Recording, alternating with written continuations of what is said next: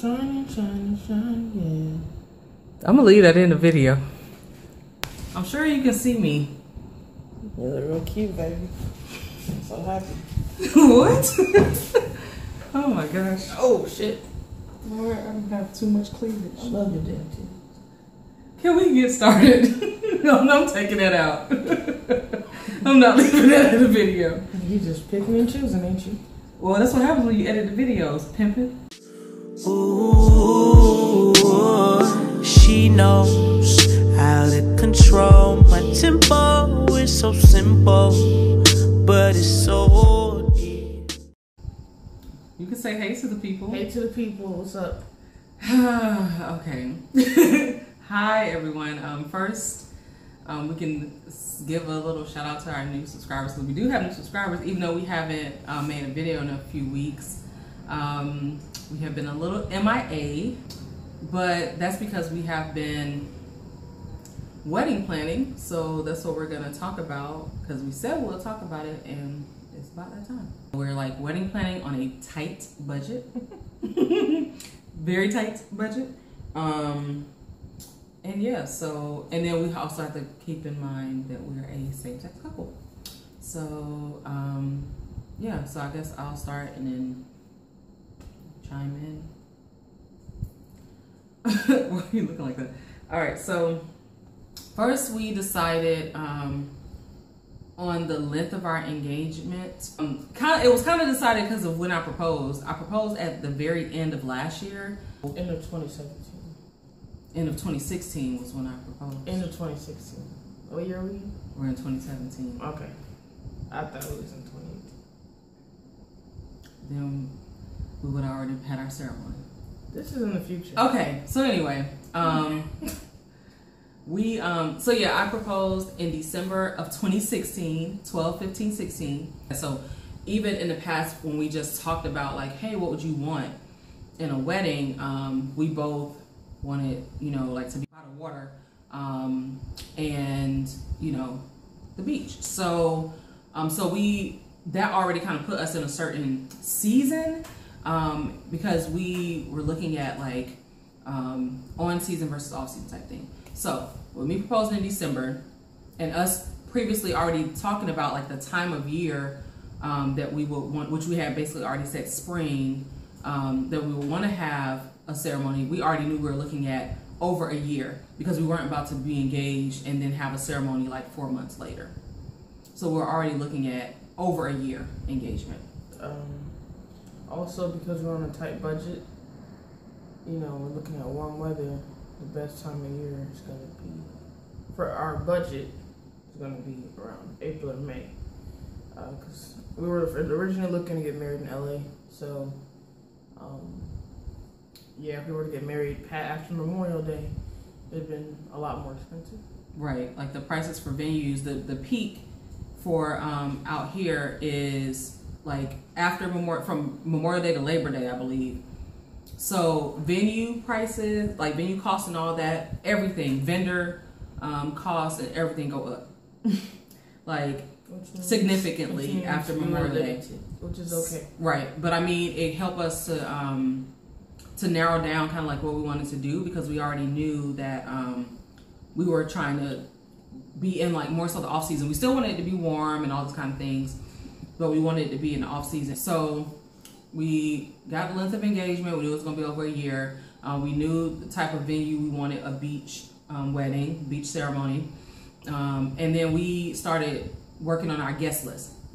So we started working on our guest list in like December, like shortly after we got engaged. As soon as we got engaged, we started working on the wedding planning. So we started making we made like a rough draft of our guest list. A first draft, I should say, of our guest list. So we had less than 100 guests. We had less than 90 guests initially, like 80 something. I want to say 87. So we're like, okay, we got this, you know, number of guests. And then we also had to take into consideration the fact that I relocated here, you know, with Courtney. So like Courtney's family is here and mine is not. So we had to take into consideration people traveling and all those kind of things. So that you know, kind of help us to narrow down the guest list as well, because we were like, well, some people will probably be more willing to travel than others.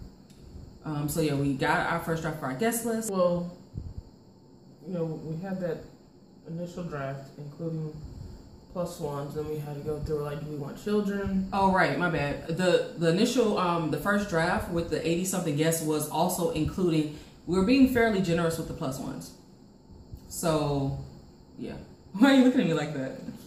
Well, and if it's local, for a lot of my family, I assume, you know, they would bring someone. Bring a date. Right. We're looking at beach locations for our ceremony. Yeah, so there were probably, I don't know, 3 or 4 beaches we had to narrow down to. Like Santa Monica, Long Beach, Dockweiler. Probably just those 3. And so we have to look up, you know, different. Oh, sorry.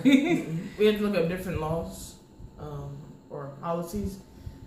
They vary per beach because some beaches are state operated, some are city operated or county like operated. The regulations and stuff. Yeah, for you being able to assemble on the beach. Long Beach was one of the cheapest, but I think Long Beach had permits. Yeah. But it was just very cheap. Dockweiler also had permits. Dockweiler had permits. And that was actually a really good option because they have a community center, a youth center, which right there on the beach. Yeah, so you could have the ceremony, and then your reception, like. And the space is like included in the cost, like so your only $1,000, but right. They charge 15% of all receipts. So vendors from vendors. Yeah, your caterer, your photographer, and you know, alcohol supply. Then you have to get any insurance. vendor. Yeah, so it just which is like when you think about that, that's crazy. Like any vendor that you use, they want Los Angeles County Beaches and Harbors want 15%. They want you to pay them 15% of that what that person made. So if you pay somebody $100 for something, you pay a vendor $100, then you also got to give 15 to the county, which it may sound small, but then when you multiply that times a bunch of vendors, because weddings require a lot of stuff, if you're doing it for and then a vendor typically is going to be more than $100, then you're looking at a lot of money on top of what you're already spending to give to the county. So it was like, it seemed cool, initially because it was like $1,000. It included a certain number of seats. We would have had to have more seats. I think it included 50. They included 50 seats. We needed closer to 90, and we would have needed like 40 more, or at least 30 more. And so we would have had to use a vendor for that. So they would have wanted us to pay them. Any vendors, they need to be like licensed. You need to use a licensed caterer, alcohol license, insurance, like $1 million policy. It was a lot. Mm-hmm. So it that was like our top choice initially. Yeah, but I mean, if your budget's bigger than ours, I think that would be a cute split. Right, it would have been very convenient. There's parking, so we were considering that too. Like because in LA, you got to pay to park everywhere. Mm-hmm. So we were looking for our guests. We're like, we don't want for folks to have to pay for parking. You know what I'm saying? Some places you can prepay for your guests, but we're looking at all this. Like, okay, well, from the ceremony to the reception, we want people to be able to get there with as little fuss as possible. If you know what I'm saying, we can make that happen. So yeah, I mean, I feel like it still would have been doable, but I feel like that it definitely would have added up very, very quickly. So yeah. Mm-hmm. So after going through that, we decided on Santa Monica Beach because it was free to walk on for less than 100 guests, and for you could set up without any. It's pretty simple because a walk on is no setup. There's no cost essentially for under. You don't have to have guests. a permit. You can assemble up to 150 people, and you can have tables, chairs, certain types of tents and things like that without having a permit to assemble. It is on a first come first served basis. Mm-hmm. So we started looking at reception venues near Santa Monica and trying to figure that out. Right, and that's what the cost. Dun, dun, dun. Yeah, trying to have a reception venue in Santa Monica or anywhere in LA is going to be expensive for the most part. So right. That's when we encountered like a big, like really honestly for the most part, as we looked at ceremony things because we wanted to be on the beach. That actually wasn't hard per se. Like we were able to find information very quickly. It was cheap. Like, we were able to do that for the low. Like, I mean, I really think our highest cost probably would have been $1,000. You know what I'm saying? If we went through Dockweiler or whatever in terms of the ceremony. But when it came to the damn reception, that is when the struggle came in, because we were trying to look at venues. We're thinking about our food and alcohol, like, you know, we started trying to look at places where we could supply our own alcohol. That's a whole other situation.